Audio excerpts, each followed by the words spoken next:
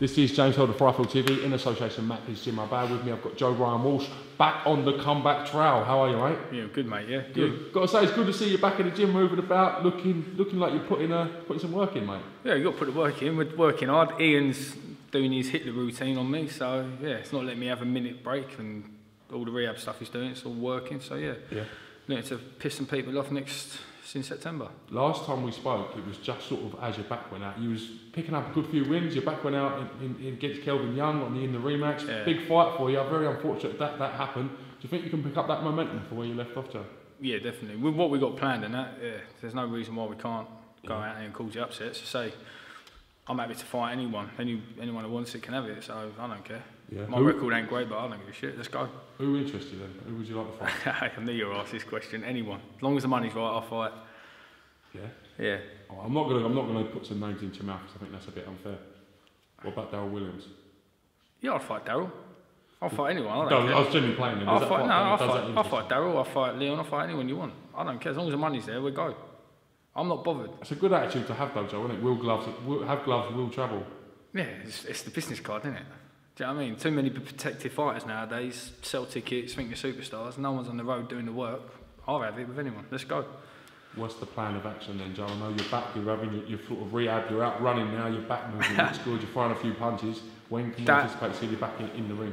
That's down to Ian, well, it's down to myself at the minute, with making sure I do everything I can do, and then we're looking at September. But Ian's the boss, Ian's in charge, so when he feels I'm ready, then we'll go.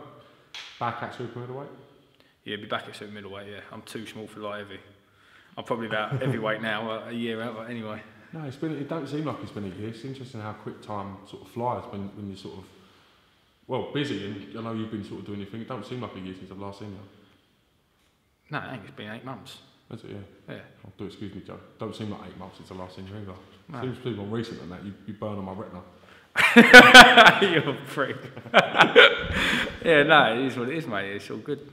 Yeah. So what sort of, other than sort of the physio stuff and that, what technical stuff have you been working on? I know Lenny Daws is preparing for a big fight, so it must be good to have him sort of in the gym with you, parallel movements and that. It's great having Lenny around, but at the end of the day, he's sharp as a fucking razor blade, and I'm like blunt at the minute. So, at the minute, I'm looking sluggish, and he's making me look bad. But nah, it's good picking things up with him. You pick things up, someone who's fought European level. Yeah. Potentially might get a world title fight. Yeah. You're picking things up all the time. You're going to learn.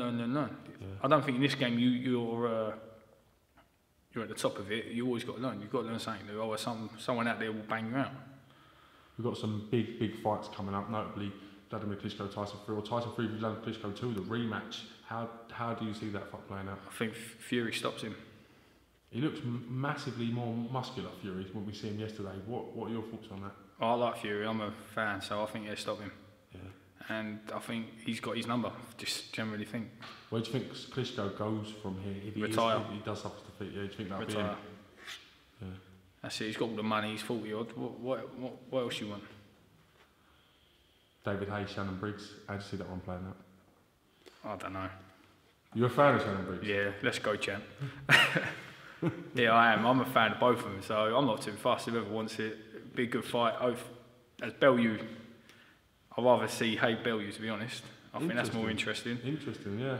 I think that'd be a good fight as well. I think it'd be a good fight until someone gets tagged. Yeah.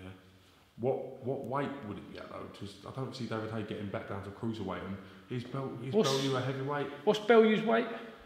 What's his walk around? About 15 stone? I'd do it at 15, innit? 15 and a half. It'd be interesting to see if Hayes could actually get to 15 and a half stone safely.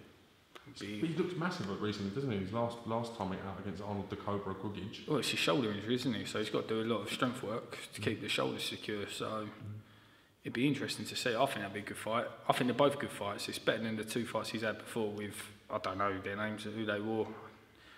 So yeah, obviously Arnold the Cobra Gugic and Mark de Moray. Yeah. Okay, de Moray. They were great. Great contest. What will you do then? Should you still be working on strength and stuff with the back and sort of?